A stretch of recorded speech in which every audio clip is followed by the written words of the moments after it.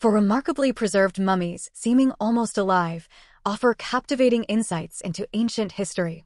Number 1. Yucca, discovered in August 2010 along the Iyogosur coast of Siberia, is hailed as the best-preserved woolly mammoth carcass to date.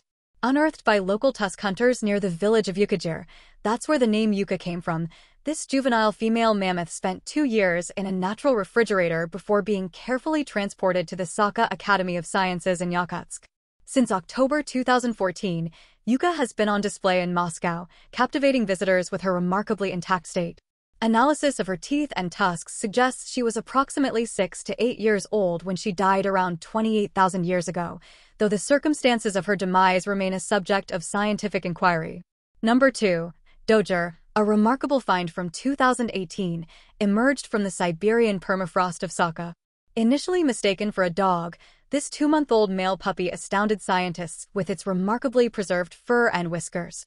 Although DNA sequencing initially puzzled researchers, later analysis revealed Dojur to be an ancient wolf, offering tantalizing clues about the evolutionary history of canines. Dating back 18,000 years, Dojur occupies a unique place in the study of early human-canine relationships and the domestication of dogs. So cute, right?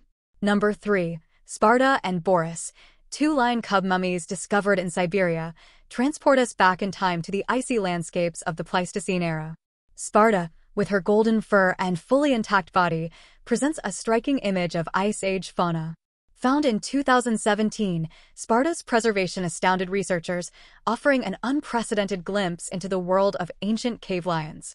Meanwhile, Boris, discovered nearby in 2018, adds another layer to the story with his older age, dating back approximately 43,000 years. Despite their youth at the time of death, both cubs provide valuable insights into the biology and behavior of these formidable predators. Both were about 1 to 2 months old when they died. The last one, Borylopelta, a nodosaurid ankylosaur unearthed in Alberta, Canada, stands as a testament to the power of preservation over millions of years. Discovered in 2011 by miner Sean Funk, this remarkable specimen offers a remarkably detailed glimpse into the world of dinosaurs.